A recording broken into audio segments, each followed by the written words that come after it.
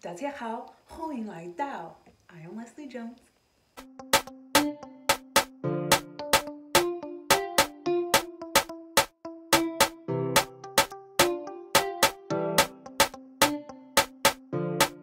This is part 2, a continuation of this video. Click here so you can get caught up and come back so you'll know what's going on. So I landed in LAX. I got home completely exhausted. I laid on my bed and I said, what is going on here? Nothing makes sense. It's not adding up. All the signs said don't go back to Ghana, and I did not plan on going back. Not only did I return with what I went through, I learned more about the governmental structure of Ghana. And the price points and prime locations in Accra, like East Legon, cantonments, that's expensive. It's just like living in LA. I'm like, what? I came here to take advantage of the exchange rate and to see the cost of building and the cost of the land and prime locations. It was discouraging. I was like, I might as well stay in the States and do it here, or go to Atlanta and buy some land there.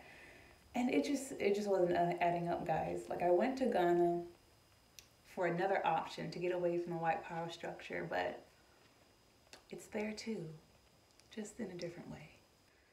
The government, my. This is how I felt when I went to Ghana the first time, just by looking at the infrastructure. Ghana is one of the richest countries in resources, from supplying the world with cocoa for chocolate to oil, etc. The list goes on and on. You mean to tell me you won't build roads for your people, keep water consistent and the electricity flowing? And I get it, we pay taxes for that luxury here. But for it not to flow and to even exist, I mean, what is the government doing? Infrastructure is like the foundation. They literally have enough resources to build their own infrastructure. Then I had a light bulb moment. I said, oh, that's why they want the diaspora to come back, right? They want people with the money to come back, or the people that can bring money to come back to build infrastructure so they can continue to eat and slumber. It's all about money, folks, from the top to the bottom. I mean, that's why the Chinese, Lebanese, Europeans, the Americans, it goes to the highest bidder. Land goes to the highest bidder. And we can be mad about the Chinese being neo-colonizers, but they are doing what we should be doing as diasporas, as people of the land. So how can we be mad at a system that is money-driven, right? One, the diaspora are not coming at the rate that's needed to offset this. And two, land goes to the highest bidder. That's as complicated as it gets. This is not a black and white thing. This is a money thing. Okay, so before I get started, I just want to say the Ghanaian people are lovely. They're very welcoming. Every time I had a conversation with a local, they excited me. They're like, oh my gosh, we're so excited for you to come back. We're gonna go to your resorts. I'm like, let's go. But the governmental structure of Ghana, one word, blackface. Let me break down blackface. Blackface is what non-Africans or low melanated people did. They painted their face black and made a mockery of the African culture for entertainment purposes, for profit, okay? And so, I mean, from the grocery stores to the restaurants, from the department stores to the banks, blackface. There's Africans running it, but non-Africans own it. And most of them don't even live in the country. And I'm like, what? And I know not all stores are going to be African owned, but a huge majority of them are not. I would say like 70 to 80%. Because I tried my best to spend my dollar, to spend my money at African owned places. It was a challenge. So that's my macroeconomic opinion based on my experience and my knowledge. But that first experience, like, brought me down back to earth, took me out of the clouds and was like, the white power structure is global. How do you not know this? And that was the wake up I needed. So yeah, guys, and influencers make Ghana look pretty, and which it is, don't get me wrong. Hopefully you're hearing me correctly. But when you're on the ground floor in the dirt, literally and figuratively, life gets real, really quick. And that experience is what I needed, minus the molester tour guide. Emotionally, folks, I was out for 2 days. I was depressed for like 2 days. I was just on my bed like, what is life? What is life? So I prayed and meditated for like 2 days. I got myself together. I don't stay down long. Got myself together. I told myself, I know the vision I had. Nothing's lining up. That means I am missing something. And that something, I don't know where it's going to come from, how it's going to come from, when, but what I do know is going to come unto me. And I was like, no, it's going to come unto me. I walk in the living room. My auntie and her boyfriend are watching pre-fabricated houses on YouTube. Did you hear what I said? When I got myself together and got up, that was the first thing I saw. And I was like, affordable housing, still nice quality, eco-friendly. This is something I was missing. I sat there and watched a couple of videos. My mind was going 1,000 miles per hour. I became obsessed. I became obsessed with the designing. I became obsessed with watching YouTube channels about prefab houses. Folks, I took off of work for a month, and all I did was design. And see, I went to school for drafting design technology. And in school, they taught us more of product design, but we did take architectural design too as well. For my Autodesk people, I rented Revit for 2 months. And I designed and designed and designed and went all the way in. I went in, you hear me? By the time I was done designing, I had a 3-phase design layout. And that's how I got myself back up together and continued this journey. So my designs were done. I have no land. And that's where trip 2 and 3 come in. And if you want land details of my second and third trip, more on the business side, you can watch this video. Now I'm going to share to you why be aware and on guard doing business as a single woman in Ghana. In Ghana, during the land purchasing process, I've only dealt with men, okay? You don't have to do this, but I wear rings. I wear my rings on my wedding ring finger. Like I said, you don't have to do this, but I found that the second I'm introduced in a business meeting and I open my mouth, they move from my face to my hand. And some of them are not even discreet about it. One time I had my hand like in a weird position where you couldn't see it. One guy was like, "Sir, can you be more discreet?" I know people look at ring fingers in the States, but they're kind of like discreet about it. Men in Ghana are like, so why, Leslie? Why do this? Because they need to deal with me on a business level, right? I want to be treated professionally. I want, like, oh, maybe I can marry her out of your mind, because that's another strong thing in Ghana too. Once they find out you're American, they're just like, oh, I will marry you. You will be my wife. I got so many proposals in Ghana, which I'm flattered, but I don't want to be treated like that in a business meeting, okay? And so like, Leslie, how do you know? Because they talk to me differently when they think I'm married. And when they found out I'm not married, their body language, the way they speak, it just changes. You can feel it. Like women, you know, you can just feel the aura shift. So yeah, that's a tip.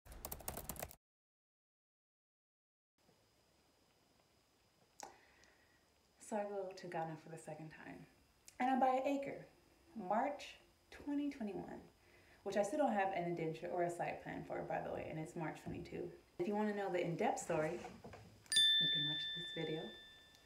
So I found out that they moved my land without letting me know. So at this point, I want my money back. The land liaisons at the time said I'll have to pursue getting my money back on my own. They gave me contact information. I called the representative. I told him I wanted my money back. Come to find out, I'm not getting my money back because moving my land without letting me know is not a breach of contract. And so I still want my money back, right? So we conversing, going back and forth.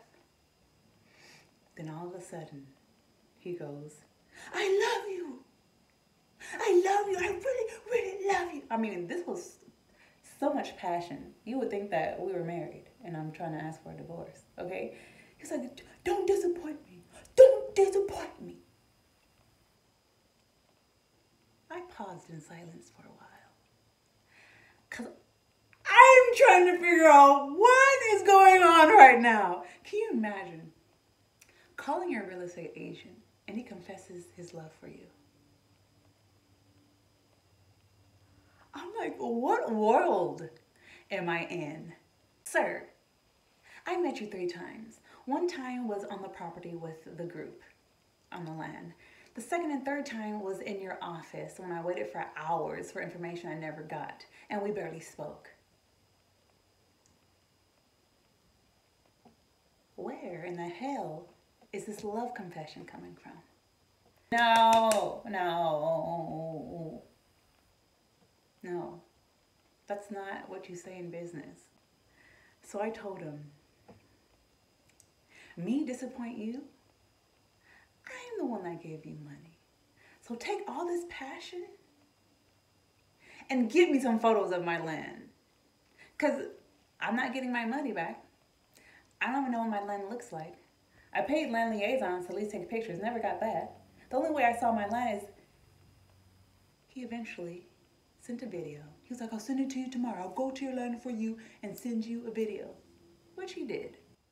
But folks, where is the ethic customer service line when you need one? Where's the Bureau of Labor to report to? It doesn't exist, okay? Since this conversation was on the phone, I don't have proof to show you, but I went through it. And trust me, if they call me again, I will be recording. But I do have proof of another situation with the same company, but with another representative. You guys get ready. Okay, now it's my 3rd trip. I planned my trip August 25th, and I planned a soil test in advance. I asked for the coordinates because the engineers need coordinates to run the soil test. We don't have site plans, so I can't give them a site plan. All this would have been easy peasy. So I asked the representative for coordinates, the one that confesses love to me. I asked him for coordinates. This was his response. I don't have it. When will you be back in the country? Told him when I'll be back.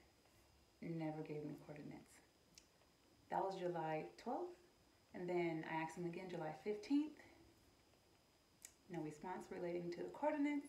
So I asked the land liaisons. July 20th, they gave me coordinates to the best of their ability. And at least I can give something to the engineer at this point. So I give those coordinates to the engineer, confirm that it's enough to do the soil test. I thought it was confirmed. Fast forward to August 28th. We get to the land. Come to find out the coordinates are not enough to do the soil test, and that there's only 2 of the 6 markers on the land. I said, okay. I call the land liaisons. They give me a number to the guy at the office that has the coordinates. I call, couldn't get a hold of him. The engineer calls, he got a hold of him. The coordinate guy said, I don't have the coordinates. They're at the office in my laptop. Okay, so I stood there on the land and I said, my time and money will not be wasted. I had to tap into the source. I was like, something's going to give. I started meditating and praying. And I'm like, something has to give. Something has to come from somewhere. I didn't fly across the way from on the other side of the world not to have this done after prepping a month in advance. And then it happened. As I was meditating, the marker popped into my head. And I said, okay. I went to one of the markers. And there are numbers on the markers. I looked at the marker and I was like, that number matches the number on my receipt. I pull out my receipt. There were 6 numbers. And every one of those numbers was on a marker. So now I'm looking at all 6 marker numbers. I give the marker numbers to the engineer. Him and his crew start looking at all the markers. We found all 6 markers. They had their little coordinate gadget device thingy and were able to pull on the coordinates with a satellite. And that is how we got the soil test done.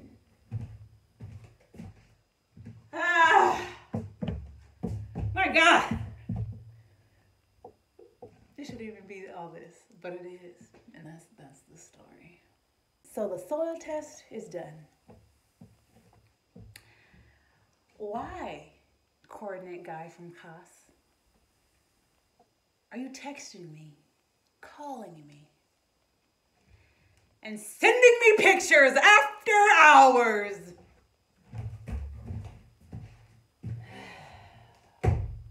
I just want land. That's all I want. Leave me alone. And here's the proof.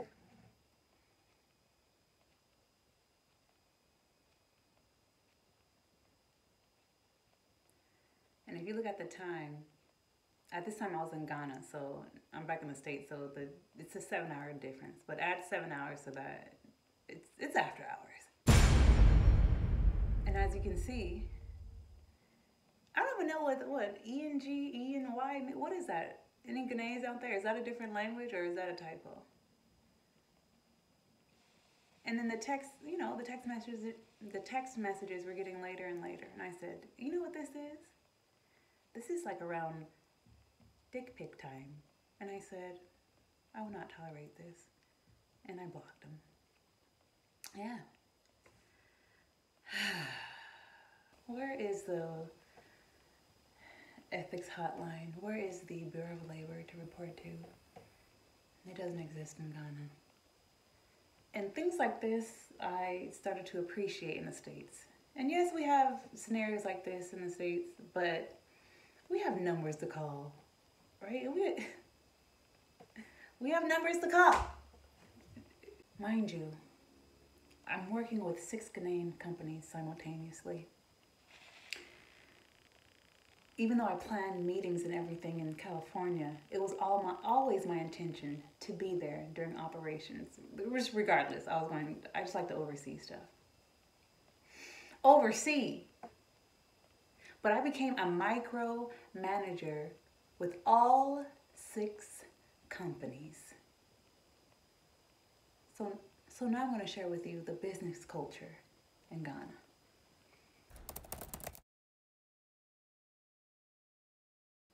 We're going to start with the soil testing company. Me and the engineer were talking a day before because we were going to meet the next day. So we're going over final details. We were talking about the soil testing. And out of nowhere, he goes, are you Christian? Do you believe in God? I'm like, we went from testing the soil, coordinates, to do you believe in God? Are you Christian? So I said, okay. In the States, we don't bring stuff up like that. Personally, I don't mind. Okay, if we're having a natural conversation, it leads into that. That's cool. But you came out of nowhere, very awkwardly, and I'm thinking, if I was a man, or even if I was a white man paying you for a service, would you do this? Would you still be talking to him like this? Show me how great your God is by showing me how great your work is. Then we can talk about what I believe. Let's just say he never brought up God again. Okay, so that morning of the soil test, we get behind schedule because the videographers, they had a whole situation. We were behind like 2 hours, and the traffic is horrible.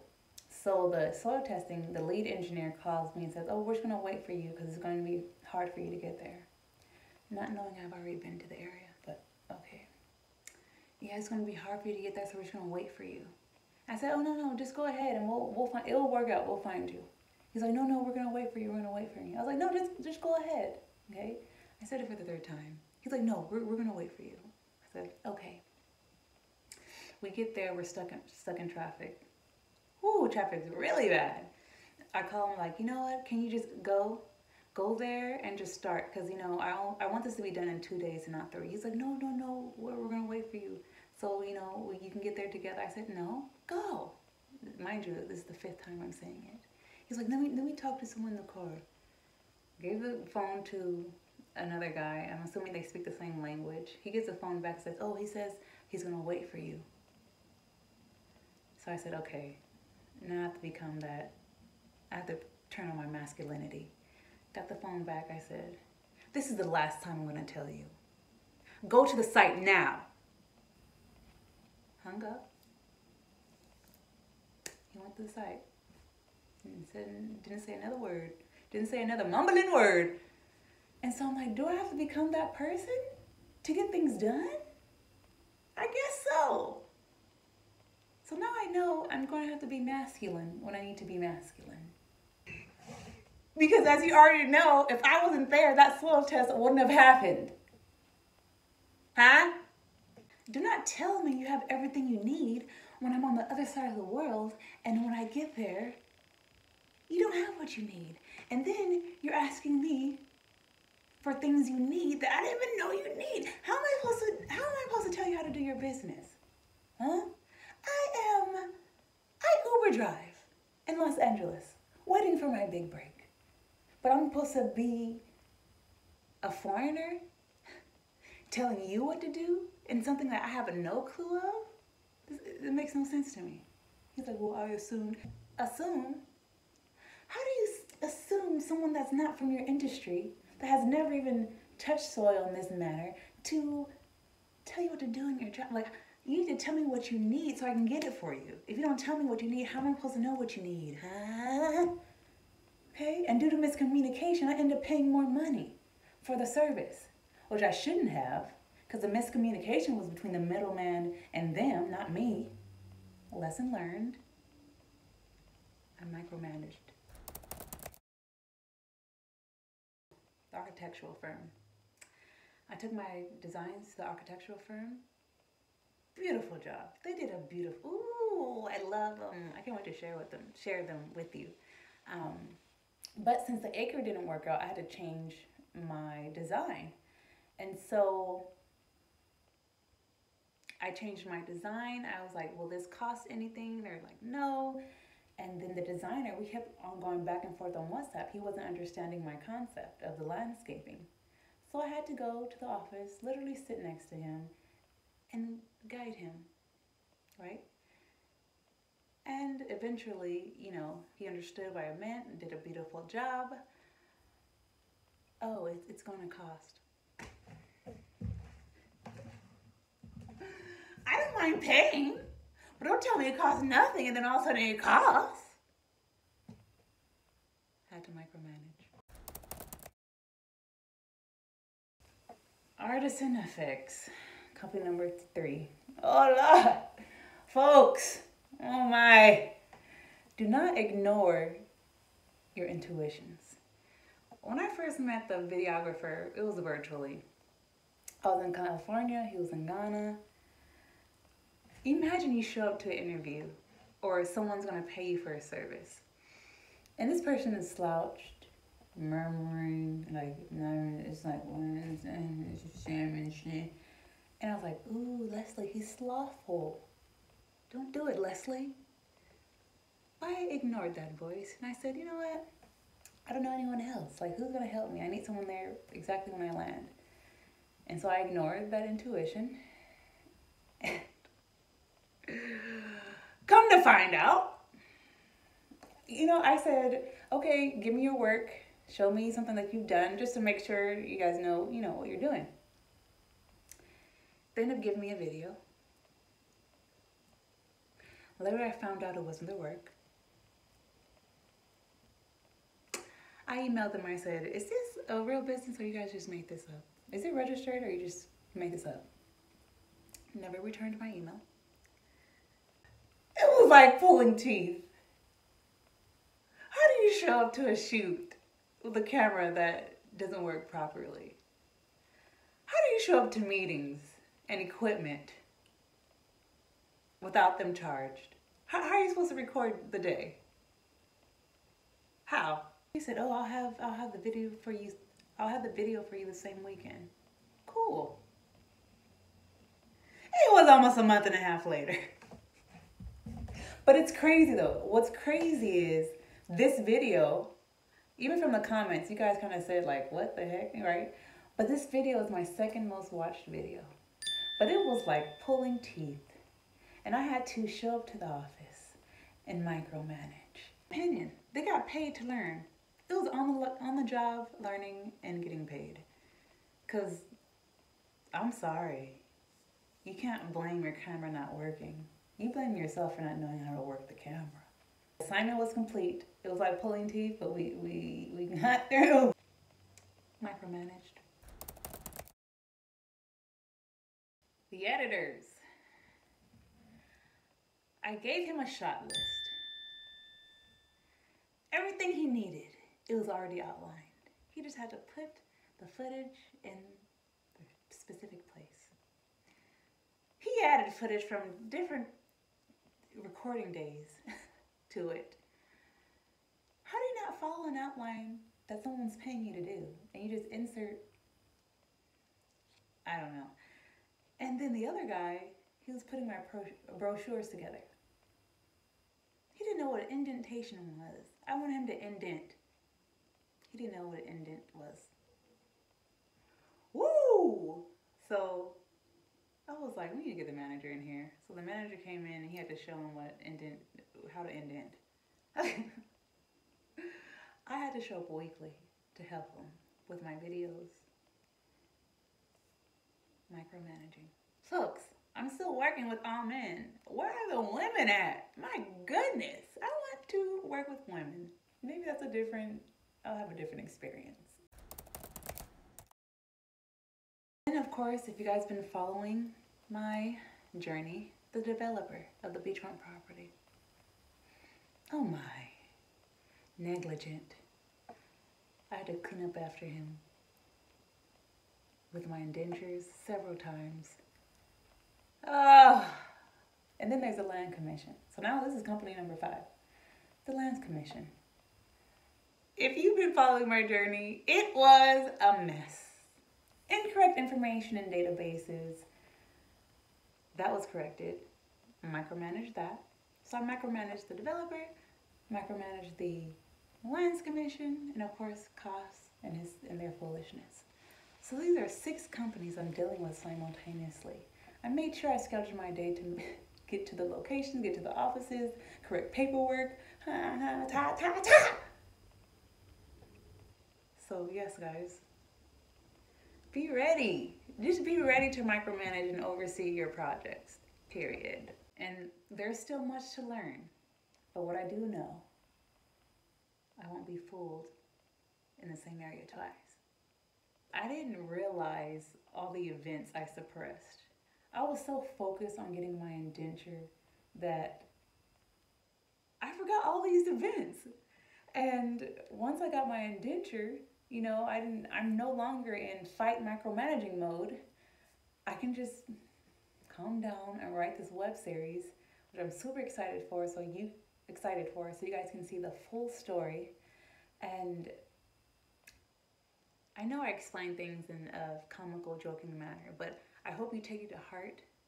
I hope you learn from my mistakes, especially you single women, and be aware and be on guard of this patriarchal system in Ghana. Just based on what I've experienced. I'm pretty sure there's better stories out there, but this is my story, okay?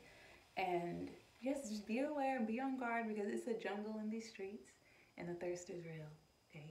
You know, we are cross-cultural functioning. What's unacceptable in one culture can be acceptable in the other. But there are things that we should not tolerate at all. And that is, your body is your body. No one owns it. Your space is your personal space. It's a privilege for others to enter into it. Stay blessed.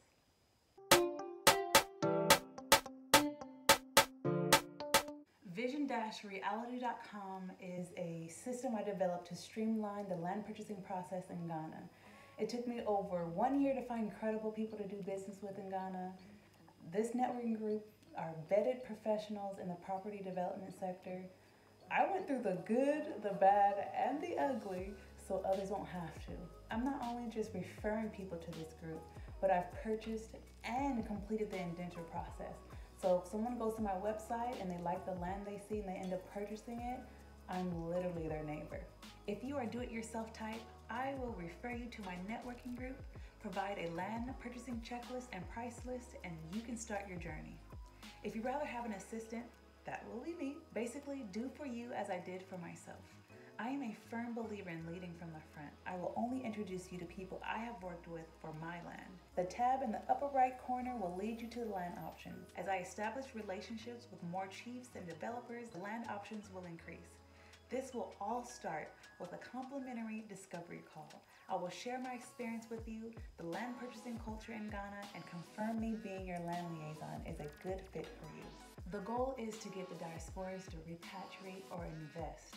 If there's no methodical system, they're not coming back in the numbers that are needed.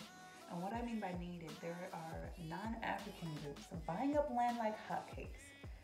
There has been an incorrect narrative of the African continent, especially in the States, as poverty, sickness, and disease stricken, yet people are buying land, establishing businesses, and seeing drastic profits within 5 years. If the continent is such a disease-stricken place, why are non-African foreigners relocating their whole lives and starting to build wealth for their families and their countries in Africa? Yet, the people of the land are scared or hesitant to invest. Vision to Reality Inc. is here to correct the narrative through streamlining the land purchasing process.